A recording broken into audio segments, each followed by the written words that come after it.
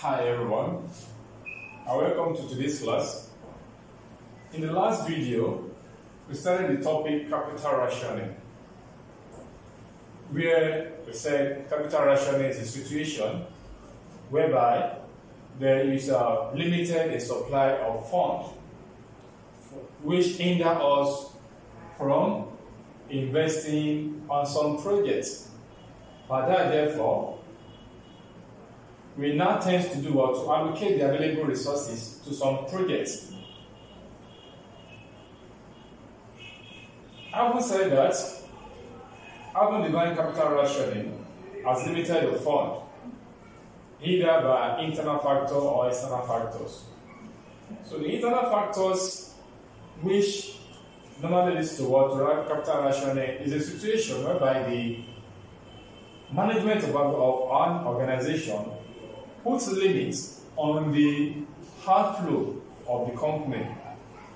There have been budget limits for the outflow of the company. That is, we don't want to spend beyond this particular amount of money in this period. If such a scenario arises, it is a situation whereby we define as the term as internal or soft capital rationing.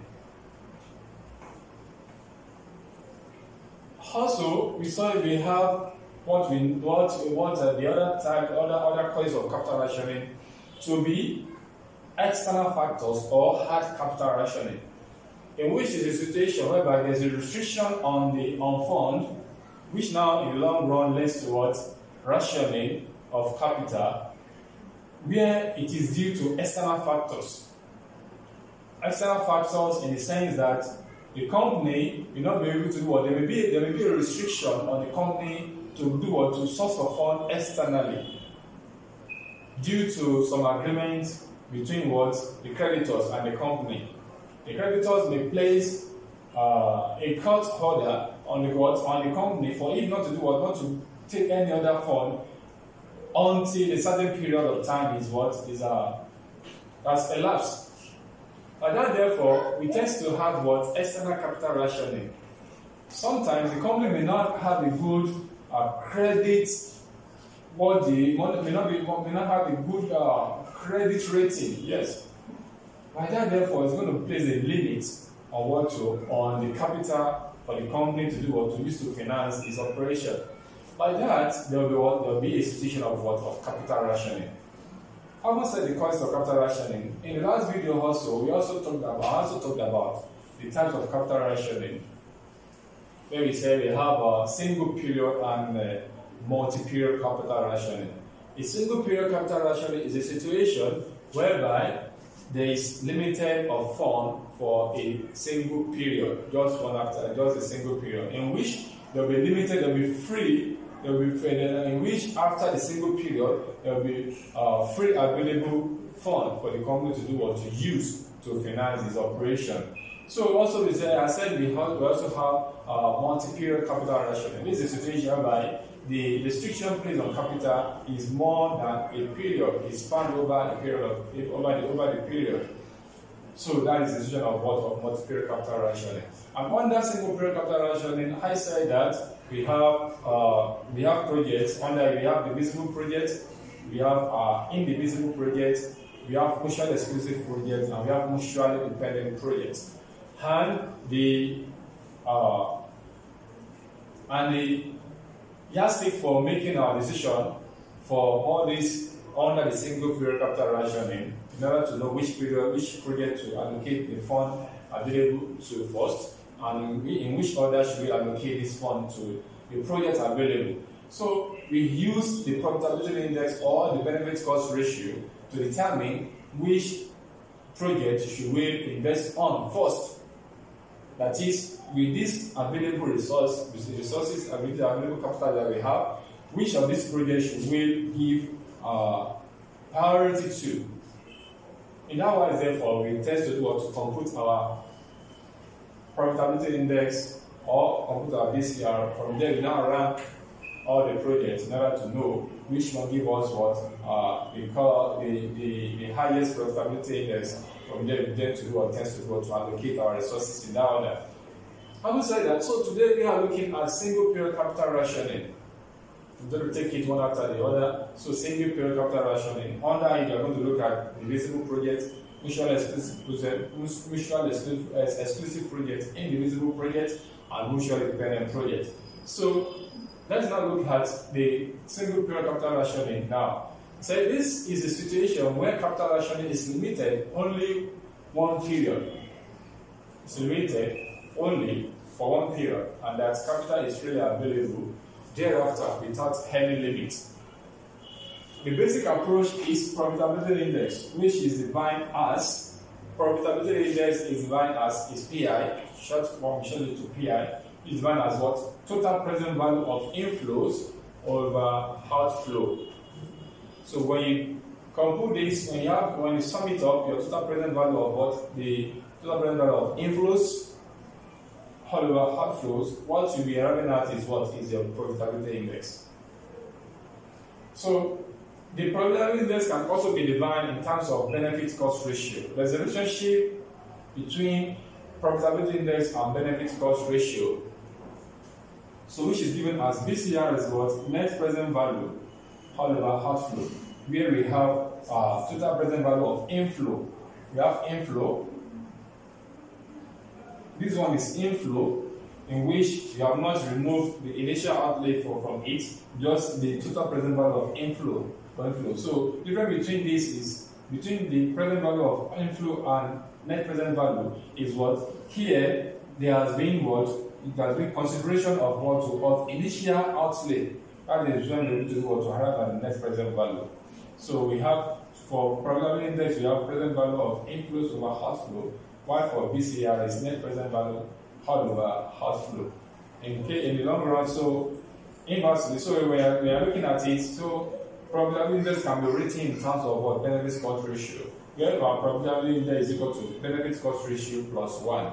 So anytime you compute your profitability, your benefit cost ratio, you want to compute your profitability index. Doesn't matter of what adding 1 to it, and you are going to have the same answer you have here. So having said this, this is what's basically single period capital rationing, and there are some assumptions in which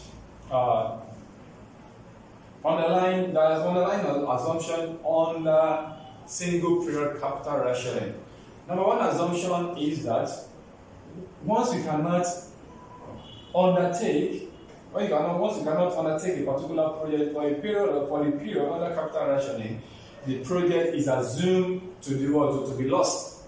That is, if there's a particular project in which you were unable to invest on due to capital rationing for that period of time, that project cannot be invested on again. It means what? The opportunity is lost. You cannot invest on that investment again after the single period capital rationing. That is to say, any period that is not invested on under the single period, you cannot invest on such projects again. Another assumption is that there is complete certainty about the outcome of the project. At least you can really know what the outcome of the project is. That is another underlying assumption under single period capital rationing. So let me just list those factors, those are the underlying assumptions under single period capital rationing. I will return to look at it in detail. So let me rub this.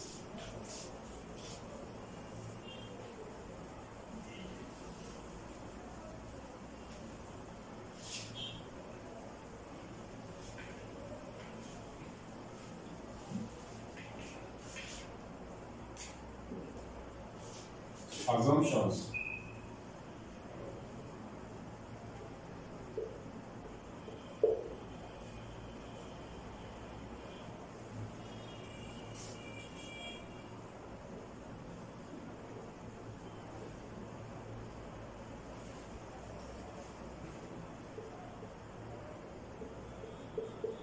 Does not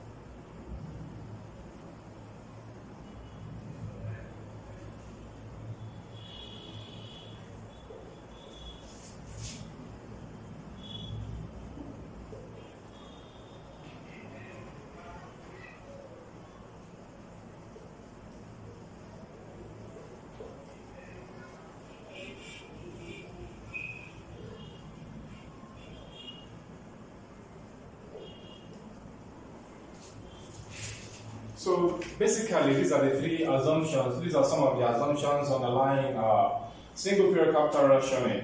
The first is what if a company does not accept and undertake a project during the period of capital rationing, the opportunity to undertake such project is lost.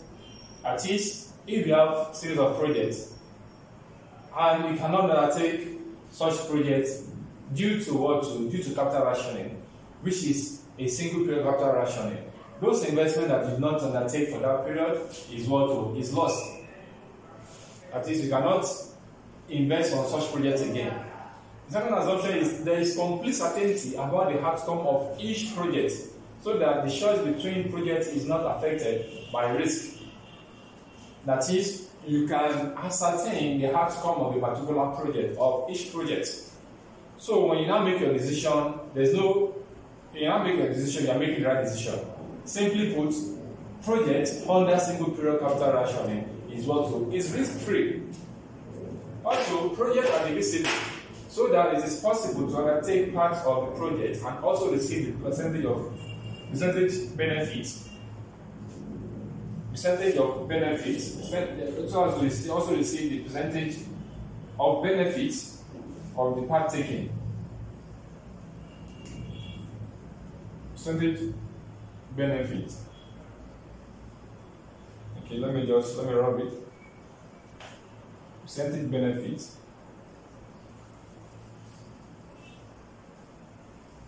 Percentage benefits.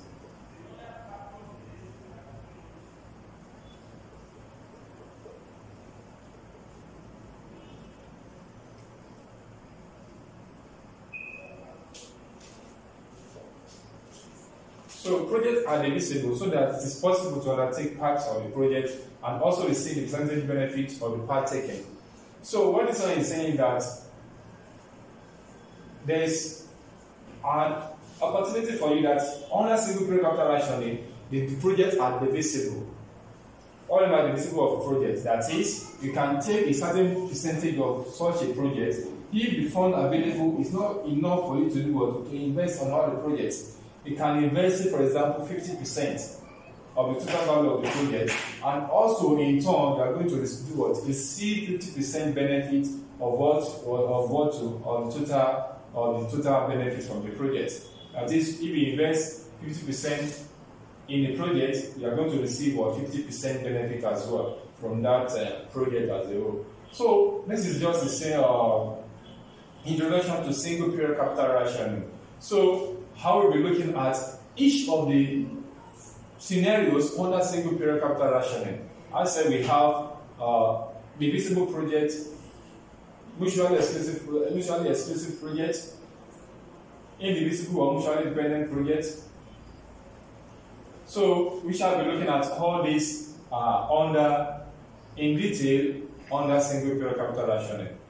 So watch out for the next video and to follow me on explanation for each of the projects, each of the scenarios we have under the single period capital rationing. So that is that for today. If you have not subscribed to my YouTube channel, kindly click on the subscribe button, watch the videos, any comments you have about these videos, or how you think and this video can be improved upon, kindly put it on the comment section. I'll be glad to receive your comment. Kindly share this video with your loved ones. Invite them to subscribe to the YouTube channel. Students preparing for examinations, let them know about this YouTube channel. So till we meet next time, I say remain safe and God bless.